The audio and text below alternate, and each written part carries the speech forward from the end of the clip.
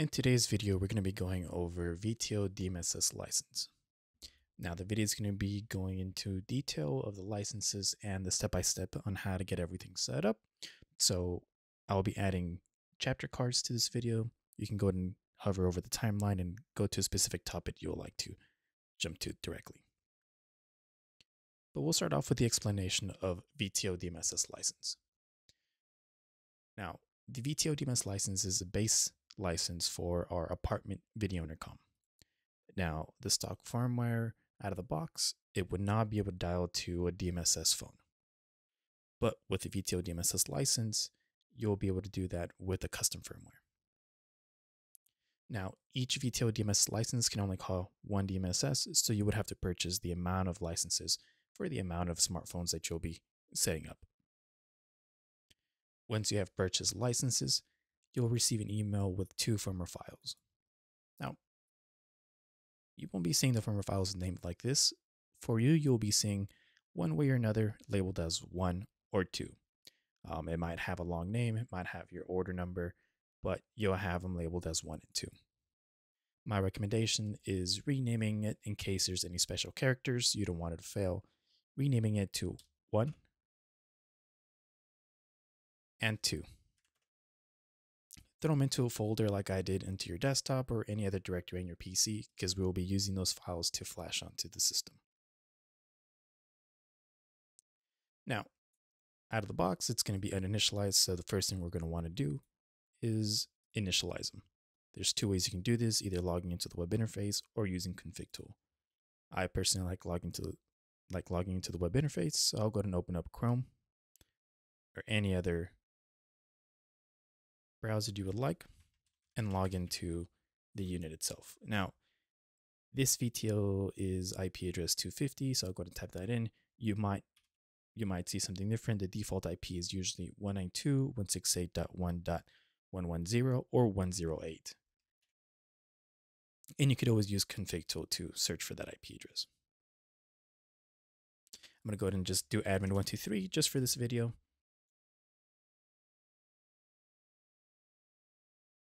No email just for this video, just so we can kind of speed up the process here so it's not too long.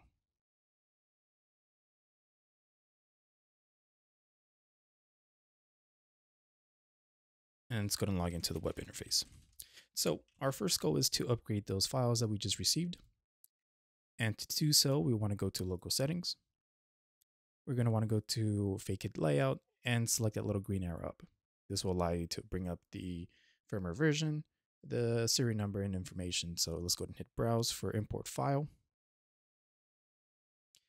I have the files on my desktop, so I'm going to go ahead and select desktop. And then we're going to grab the first file and we're going to go ahead and flash it. Now this will take a little bit of time. It will take around 1 to 2 minutes to update. And then once it updates, it's going to reboot.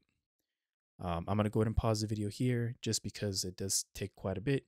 And upon reboot, you will get a really loud tamper alarm to go off. So I'll go ahead and pause the video now and then resume it once it's finished rebooting. Okay, so the unit just rebooted. What we're going to do now is we're going to refresh the page and log in again, because now we're going to flash the second firmware file. We're going to go to the same spot, local settings, vacate layout, select a little arrow, and then browse for the second file.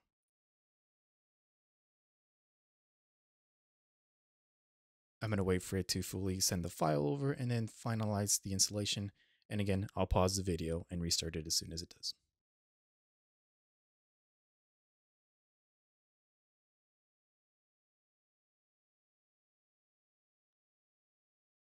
The second file just finished flashing and the device just rebooted.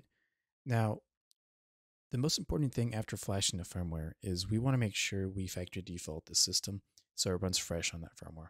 If you don't, you'll most likely not see the options to be able to get this special serialized code for DMSS. So we're going to want to go back into the web interface after the second update is complete. And we're going to want to factory default the system. We're going to hit factory defaults on the top right, enter the password, and then hit OK. Don't hit enter because it might kick you out of the web interface. Go ahead and hit OK, and then confirm it. Again, the unit's going to reboot. Once it reboots, I'll go ahead and continue the video again.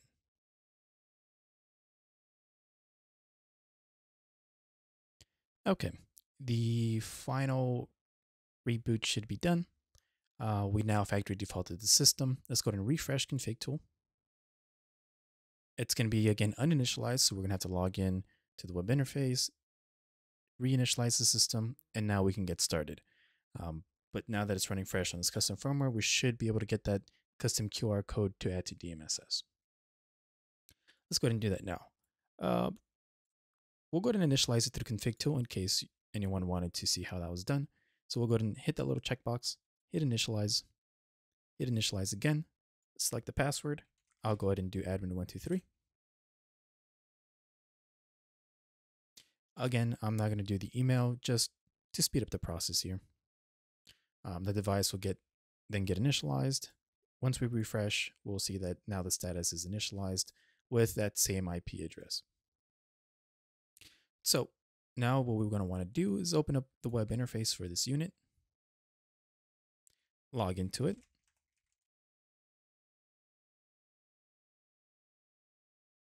and now we want to get added to DMSS. But before doing so, we need to add users. These users are going to be used for adding to DMSS. So the login credentials we're going to be setting up and the users we're going to be setting up is going to be for DMSS. We're going to want to go to household settings. We're going to want to go to VTH management. And here we're going to be creating rooms. Now, each one of these rooms is going to be used specialized for the QR code. So it's kind of an intermediate for the call. So we're going to go ahead and hit add. Now I'm going to start the room number as 101. You can always give it a name, a last name, or a nickname if you want to identify who this is going to be to. I'm going to leave it blank for now, but all you really need to do for now is enter the room number. Registration password is always going to be 123456, but I recommend just leaving it default. Just don't touch that. Just enter a room number you would like. Once that room number is complete, we can go ahead and hit that little pencil icon again and add the user. This is going to be the user or the login information we'll be adding to DMSS once we get to that section. For this, we'll be using, I'll just add my name, Will, and password, I'll do, again, admin123. Or we can switch it up. We'll do admin321. One hit save. So here it'll show you the status of the subscription status. Not subscribed means we're not subscribed in order to receive that call. But once we go into DMSS, we'll go ahead and subscribe and that status should change. Now we'll hit save. Okay, once the user is created, we can now go and create that specialized QR code by clicking on this gear icon. With this QR code, we'll now be able to scan it on DMSS, and it's going to be pointing towards the room number 101. So you want to make sure you use the QR code here on the gear icon and make sure you're not using the actual serial number of the unit itself, because this won't point towards the room number. You want to make sure you click on under VTH management and click on that gear icon. It is very important you use this gear icon. Okay, so I'm going to go ahead and plug in my phone so you guys can see the screen for DMSS.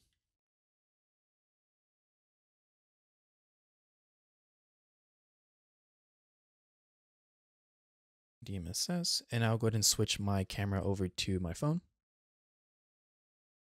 Okay, so now that DMSS is opened, we're going to want to click on the plus icon, hit serial number scan, and you want to scan that QR code. Now, sometimes depending on your monitor, it might take a little adjusting to or moving around, but once you get that QR code, it'll send you that serial number. We're going to go ahead and hit next once it detects it. And now the most important thing is making sure this room number all the way here in the bottom shows the correct room number you're going to be using. So if you have multiple room numbers or multiple users, you want to make sure that it's pointing towards the correct room number, or else they won't get the call. Or when you try to enter the login credentials, it will say user does not exist. So I know that room number 101, I created a user called Will with the password admin321. So I'll go ahead and type that information in now. For device name, I'll call this something like front VTO or something like that. Username, it's not going to be admin, it's going to be Will because that's the user I just created. Device password is going to be admin321. Make sure that's correct. And then we're going to hit save. So this actually goes and logs into the unit now. And we can go ahead and start initiating calls. But in order for it to push towards to the DMSS to receive actual phone call or push notification, you want to go into the device details. And by doing so, you want to click on the 3 horizontal dots. Go into device details. Under notifications, go ahead and go into that menu. And you're going to want to flip that switch. Make sure that it's on.